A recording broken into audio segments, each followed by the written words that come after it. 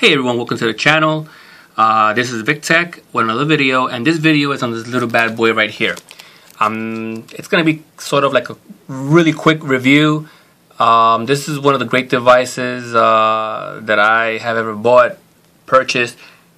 I've been using it for maybe 3-4 months now, and this is a TP-Link AV1000. This is a power over Ethernet adapter or switch, whatever you want to call it. This one is a dual RJ45 port, so I can use two. So this came in a box, it came in pairs, and once you plug this into the wall and you take the supplied cable that came with it and plug it into your router, then you pair it to your router, and then you take the second one and you plug it anywhere in your home, as long as it is within the recommended range. I believe they say that this goes as far as 300 meters.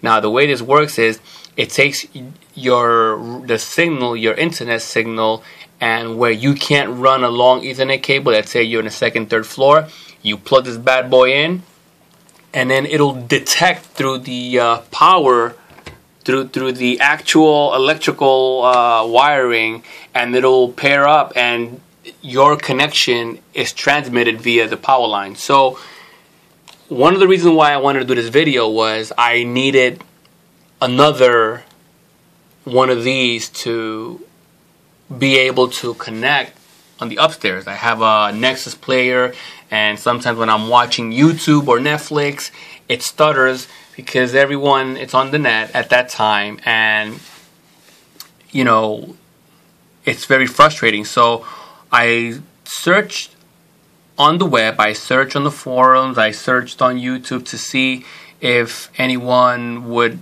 provide an answer to my question, which was, I wanted to get the least expensive model, and I wanted to make sure that it would work. So sometimes these devices are made where you can't, they're not backwards compatible. It has to be the same unit or model, and what happens is, if they're not, it won't work. So I went on the web, and I think I got the AV200, which is it goes up to, I believe, 200 megabits.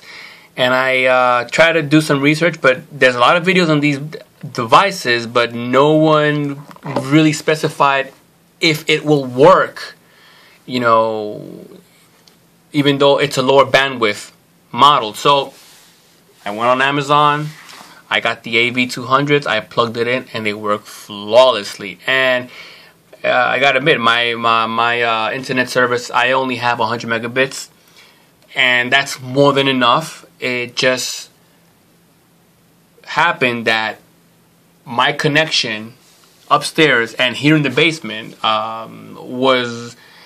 it wasn't far from the router, but you have all the walls and all the wiring, and I don't know how old these walls are. There might be, you know, metal, there might be whatever, the cabling, and that kind of degrades the Wi-Fi connection. And even though I had a connection, I would have a lot of disconnects, or a lot of